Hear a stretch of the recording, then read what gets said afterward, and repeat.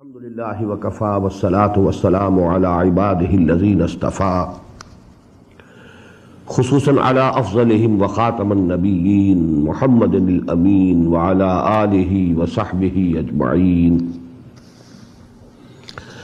amma ba'du fa'auzu billahi minash shaitanir rajim bismillahir rahmanir rahim yas'alunaka 'anil ahillah قل هي مواقيت للناس والحج وليس البر بأن تأتوا البيوت من ظهورها ولكن البر من اتقى وأتوا البيوت من أبوابها واتقوا الله لعلكم تفلحون وقاتلوا في سبيل الله الذين يقاتلونكم ولا تعتدوا إن الله لا يحب المعتدين وَاقْتُلُوهُمْ حَيْثُ ثَقِفْتُمُوهُمْ وَأَخْرِجُوهُمْ مِنْ حَيْثُ أَخْرَجُوكُمْ وَالْفِتْنَةُ أَشَدُّ مِنَ الْقَتْلِ وَلَا تُقَاتِلُوهُمْ عِنْدَ الْمَسْجِدِ الْحَرَامِ حَتَّى يُقَاتِلُوكُمْ فِيهِ فَإِنْ قَاتَلُوكُمْ فَاقْتُلُوهُمْ كَذَلِكَ جَزَاءُ الْكَافِرِينَ فَإِنِ انْتَهَوْا فَإِنَّ اللَّهَ غَفُورٌ رَحِيمٌ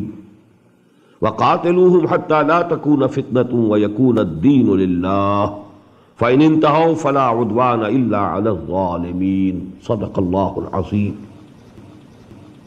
رب اشرح لي صدري ويسر لي أمري واحلل عقدة من لساني يفقهوا قولي اللهم ربنا ألهمنا رشدنا وأعذنا من شرور أنفسنا اللهم أرنا الحق حقا وارزقنا اتباعه وأرنا الباطل باطلا وارزقنا اجتنابه اللهم وفقنا لما تحب وترضى فتقبل منا فإنك خير المتقبلين آمين يا رب العالمين. Dear brothers and sisters in Islam, Assalamu alaikum wa rahmatullahi wa barakatuh. Tonight we are proceeding with the 24th section of Surah Baqarah. As I have told you more than one times, the Surah Baqarah, which is the biggest and the greatest surah of the Quran, is divisible into two parts.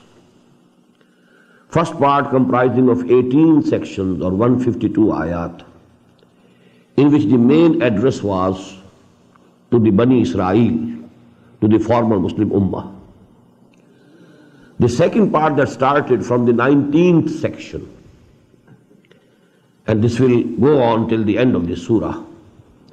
In this part, only a very brief reference was in the 19th section to the Jews, and then in the 20th section there was some reference to the pagan Arabs, to the idolaters of Arabia.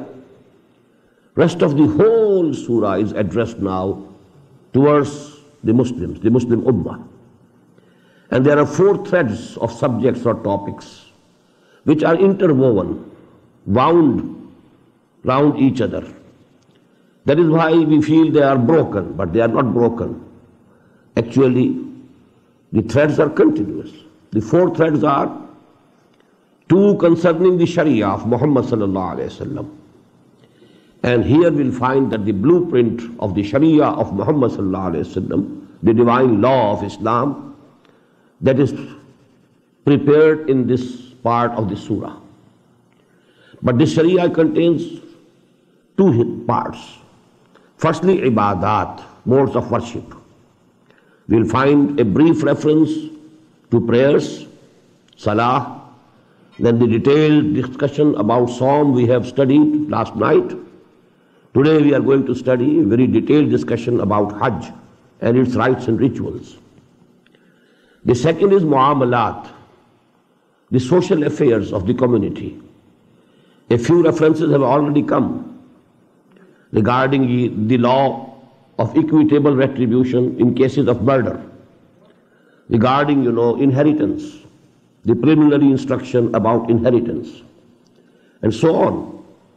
But now you will see in the sections that we will be studying today, repeatedly, the ayat will start, Yasalunak, Yasalunak, Yasalunak. O Muhammad sallallahu alayhi wa sallam, they are asking you. They are asking you about the orphans. They are asking you about wine. They are asking you about gambling. They are asking you about the menstruation, the period of women, etc., etc. Because, now it was a society of the Muslims, their own society. And now, all the rules and regulations are being given. And there was an urge in the people themselves to know what we should do. So question after question, and we shall be getting the answers. The other two strands or threads of the topics, they are the two aspects of jihad fi sabilillah. And here we find that the jihad now has converted into qital. For 12 long years at Makkah it was jihad. It was not an armed conflict. It was jihad bil Quran, wajahidhum bihi jihadan kabira. But now this jihad has turned into qital, going to war for the cause of Allah, fighting the kuffar who were obstructing the way of Muhammad sallallahu alaihi wasallam. So qital fi sabilillah, and for qital you always need funds, money, because for the armor also and all the other needs for going to war, you need, money. So infaq fi sabilillah. These two strands, qital fi sabilillah, infaq fi sabilillah. And these four strands are wound round each other or interwoven, and we shall find that once one subject is discussed, then the second one, then the third one, then the fourth one, and so on. So they seem to be interrupted, but actually they are continuous. يَسْأَلُونَكَ عَنِ الْأَهِلَّةِ. Here the same question. They are asking you, O Muhammad sallallahu alaihi wasallam, about the new moons. قُلْ هِيَ مَوَاقِيتُ لِلنَّاسِ. Tell them, they are for reckoning the periods of times for the people. This is the calendar, the natural calendar that Allah subhanahu wa ta'ala has given to whole of humanity. Citing the moon, you can see whether half of the month has passed or the third of the month has passed. So it is actually the natural calendar that Allah subhanahu wa ta'ala has provided. Yes, قُلْ هِيَ مَوَاقِيتُ لِلنَّاسِ وَالْحَجِّ.